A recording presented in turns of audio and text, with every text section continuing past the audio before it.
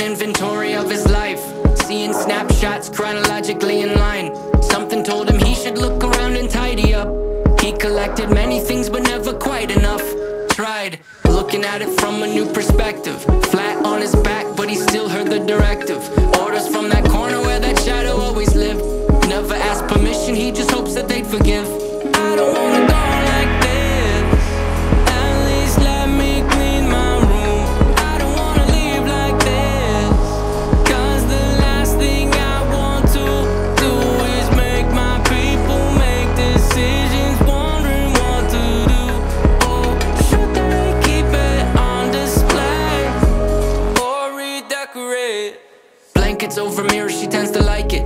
She's not afraid of her reflection, but of what she might see behind it. She had plans to change her name, yeah, just not the traditional way, yeah. Haunted by a couple big mistakes, she covers all the dents with the way she decorates. Then one night she got cold with no blankets on her bed, so she ripped them off the mirror, stepped back and she said, I don't wanna go like this. At least let me clean my room. I don't wanna leave like this, 'cause the last thing I want to do is make my people make decisions, wondering what to do.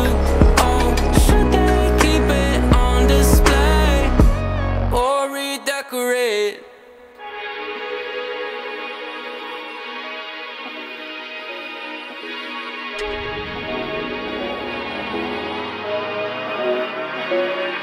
With the bells and the whistles scaled back like an isolated track, and he feels trapped when he's not inebriated. Fair to say he's fairly sedated. Most days of the week he might have made it if he lived on a different street. I repeat, scaled back and isolated.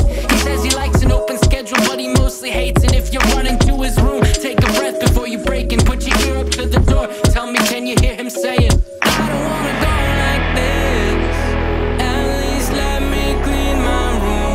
I don't wanna leave like this, 'cause the last thing I want to do is make my people make decisions, wondering what to do. Oh, should they keep it on display or redecorate? I don't wanna go